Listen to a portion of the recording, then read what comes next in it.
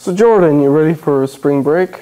Yeah, I'm ready for some spring break. You ready for some spring break? I'm ready for some spring break. I'm ready for some spring break. Before we go to spring break, let's talk about your nightly news.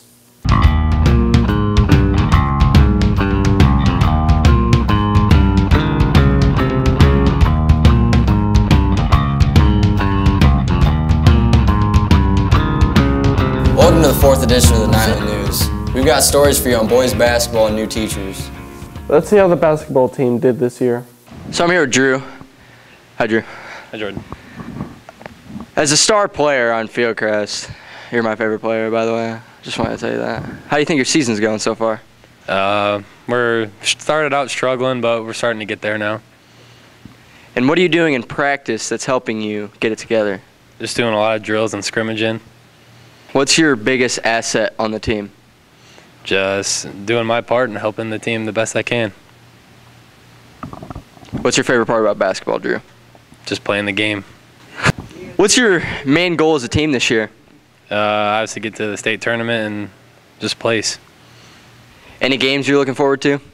No, just take it a game at a time. Do you feel like since you started as a freshman, you have more experience as a sophomore? Yeah, a lot more experience because like in the sectional games I was in there and just it helps a lot. Thank you for your time, Drew. Thank you. How's your first year of high school basketball as a junior? It's going all right. I wish I would have played my first 2 years. Better late than never, right? Haha. That is correct. What's your favorite part about this year's basketball team? Going over to the Bar's house after school and getting a good meal in before the game. So what's your role in the basketball team? I make it rain. I get rebounds.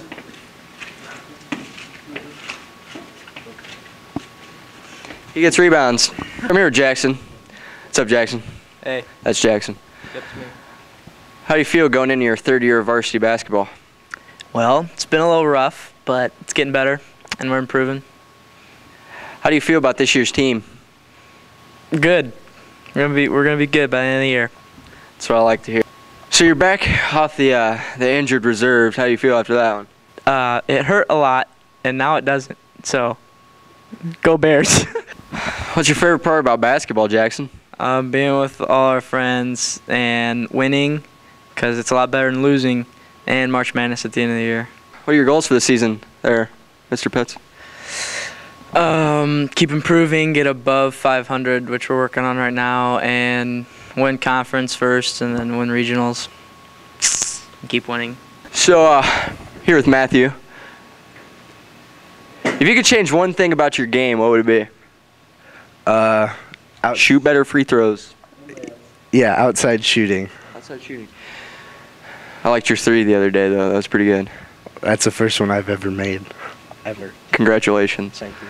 Like you have more confidence since you were on varsity as a freshman? Yeah, I learned from Brady and Kyle and Nick and Cole, the seniors last year. So that helped. Congrats on a good season. We have a few new additions to the staff here at Fieldcrest. Let's go talk to them and get to know them a little better. We have a few new teachers here at Fieldcrest. Let's see what they got to say. What do you like to teach in English? Well, right now we're actually going over some poetry in the AP class, and that is one of my absolute favorite things to teach. I never ever thought I was going to like poetry, and I'll tell you what, the British authors, they know what's going on. In addition to that, it's almost an unfair question because the place where I taught at before, I taught every single class. So I taught freshmen, sophomores, juniors, and seniors, and a rotating elective. So there is endless possibilities as to what I like to teach. And where did you teach last? I teach at a really small school called Ohio. It's in Ohio, Illinois, really close to Princeton, Illinois. And there are only about 32 to 35 kids in the whole high school. People say our high school's small, but that's pretty small. It's very small. So what do you do besides English? Besides English, I do have a degree in theater, and so I help Mrs. Wells and Mr. Russell out, and we are gearing up for the Hot Mikado. Can you tell me anything about Hot Mikado? I sure can. It is Asian inspired, and it's a really crazy, mixed up, twisted love story. Has some great jazzy, gospel inspired music, and on my way to work, I'm usually listening to it, and when I get here all day long, it is stuck in my head. All right, well, thank you. Absolutely. Thank you so much. So what do you teach here at Fieldcrest?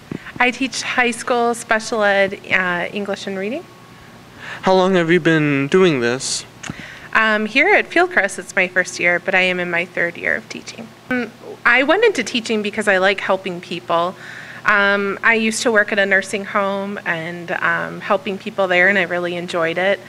And in high school, I had some English teachers that I really loved, and they really made me want to become a teacher. And we had a senior teach day, and I got to dress up like a teacher and teach a lesson, and it was a lot of fun and felt kind of natural, and I enjoyed it. Do you help with anything else except teaching? At Fieldcrest, I'm also the sophomore class sponsor. And what else do you do for the sophomore class? Right now, we're actually selling 50-50 tickets at the basketball game, so that is our current fundraiser going on, so make sure to buy a ticket at the basketball game. We'll all try. Okay. Well, thanks again, guys. Let's hope you're here for many years to come. Well, hopefully they stick around. It's not that bad. Have a safe and semi-warm spring break. Stay cool. And we'll see you again in the next edition of Your Nightly News.